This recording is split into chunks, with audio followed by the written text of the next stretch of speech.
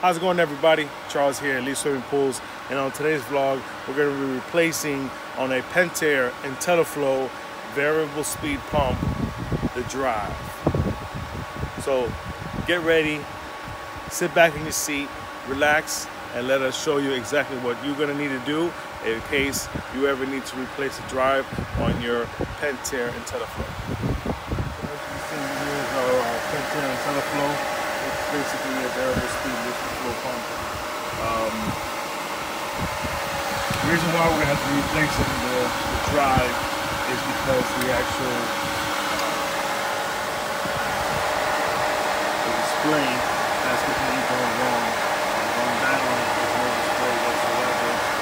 We recently did a replacement on the motor. The motor was shot on this just after a very short 2 years. So we replaced the motor and now took out that so we're going to shut this down.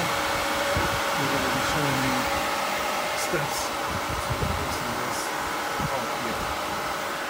The first thing we want to do is we want to come to the main circuit breaker, and we're going to be hitting our trip button.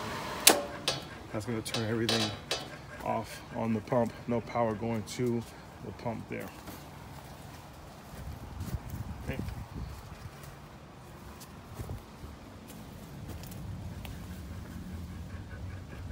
And just for any chances, we're going to be turning off our GFI, making sure that that's off.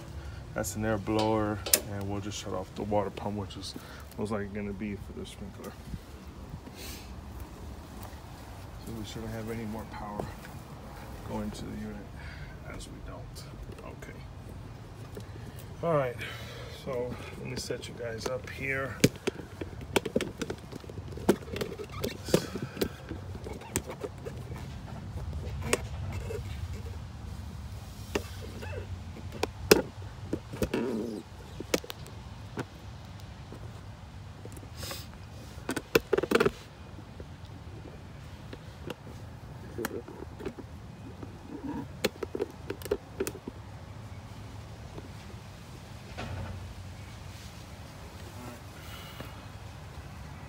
First thing we're going to be doing is we're going to disconnect our communication cable, which this goes to our salt system here inside.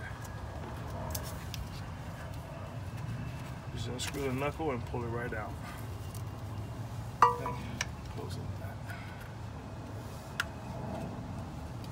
Next thing, because we are going to be removing the electrical.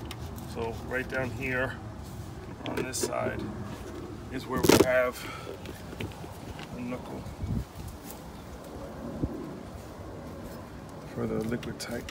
Just taking that off, getting that ready. Okay. Next thing, we'll be removing those 4 screws, Phillips screwdriver.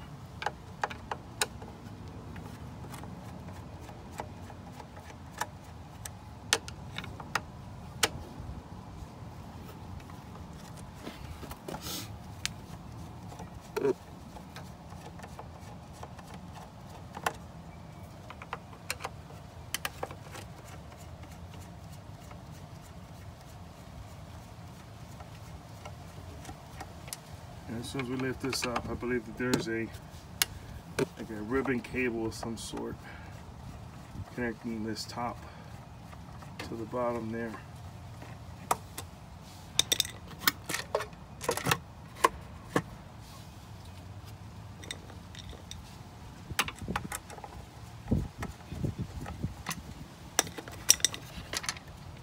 Yeah, see that cable right there.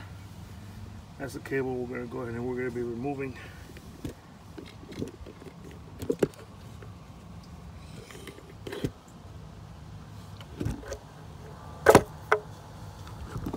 Just like so. I'm going to go ahead and place that to the side. And then here is where our electrical is coming in. So we'll be removing these wires here. And then the drive, to remove the drive from the actual motor, is these 3 Phillips screws right here. right there. And then there's a quick connect on the back, on the bottom that connects onto the motor itself. This just pulls straight up. Nice. You're gonna have your top display controller right here.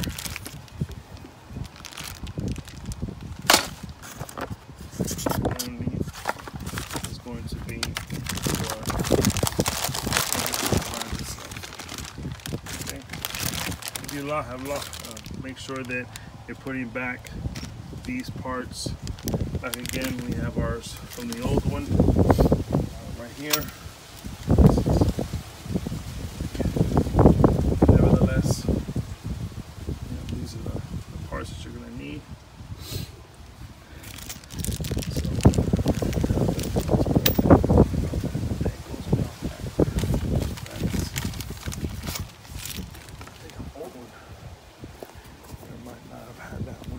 Our old drive here. Yeah, see, it was missing. So we're going to put back that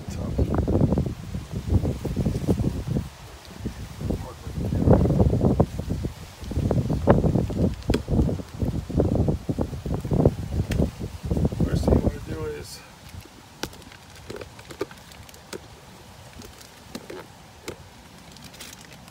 we're going to take our drive out of the bag.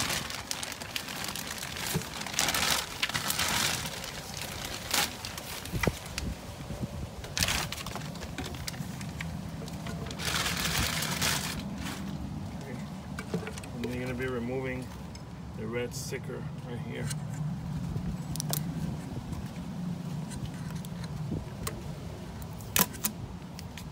That exposes the terminals. See, those terminals go right on these terminals right here. We're going to get our bag. We're going to be getting that gasket, like a foam piece of gasket. You'll see it really when it goes one way, right around that internal screw right there. Okay, just like that.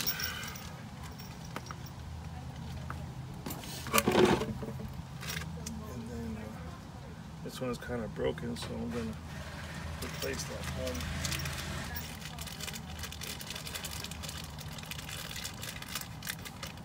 So they all look similar. So, okay, and then your terminal disconnects.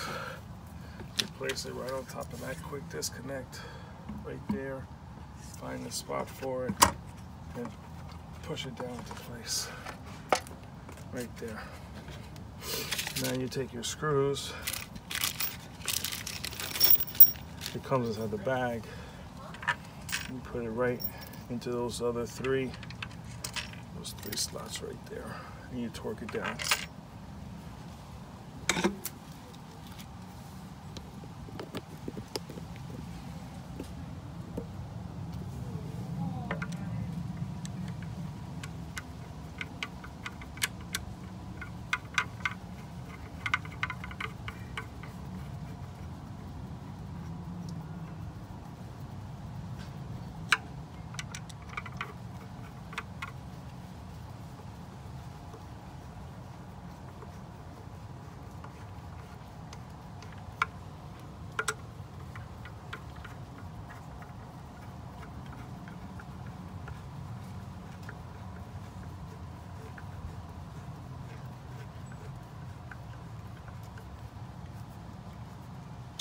Backwards I torque them pretty good, decent amount, not too much. I'm not trying to kill it, but I want to make sure that I get really good contact between the drive and the motor. Just enough. I'm trying not to kill it, but trying to make sure that those contacts are really good. Okay, now our next step is to we're going to be putting back our liquid tight 90, and then we're going to be feeding our electrical back in. And then we're going to be putting back our connector terminal from the board to here. And we can already put back our communication cable back onto the side for our saw system. It's right there. It really only goes on one way, and then you just tighten it down. Drive installed again. We're gonna go ahead and we're gonna turn back on the power.